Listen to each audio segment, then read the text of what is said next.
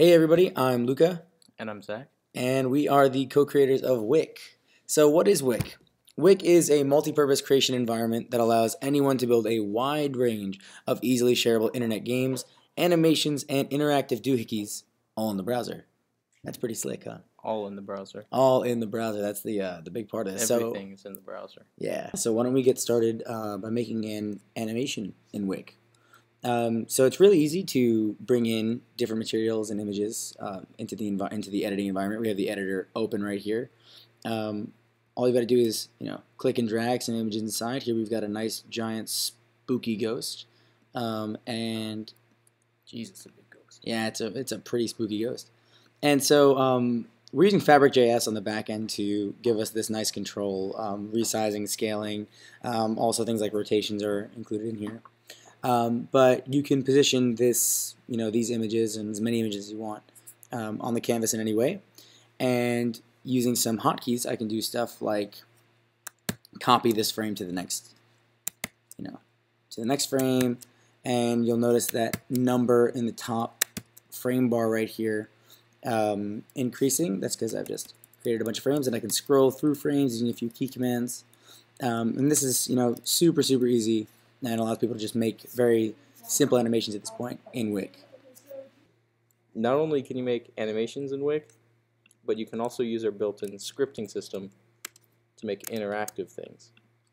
So for example, I'm adding a script to the ghost on every frame such that whenever you click the ghost, it advances the frame one frame.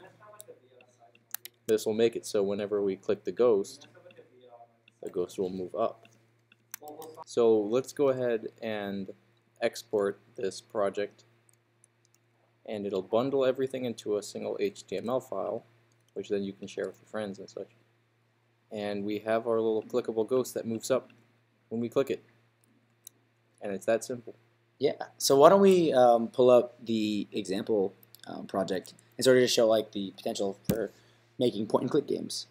Yeah, we're gonna pull up our test game made by our very own Zach Rispoli called Don't Click the B. The key to this game is you're not supposed to click the B. So you have a selection of 4 objects. One of them is a B. 3 of them are not the B. Don't click the B. Don't click the B. I clicked the B and I lost. I'll try again, this time being sure not to click the B, and I won. Yeah, so that's just a super rudimentary example. Right now, Wick is in its early stages, so we don't have too much flexibility in terms of like what you can script. But in the future, we are aiming to have this, be like a full-fledged scripting, game creation, animation creation software. Really a whatever creation software. So let's pull up the GitHub. All of the stuff all of the resources are open source. You can check them out at github.com/zrispo/wick. Yeah, and that is about it. We'll give a link to this in the description of the video. Yeah. So that's it. Thanks for watching.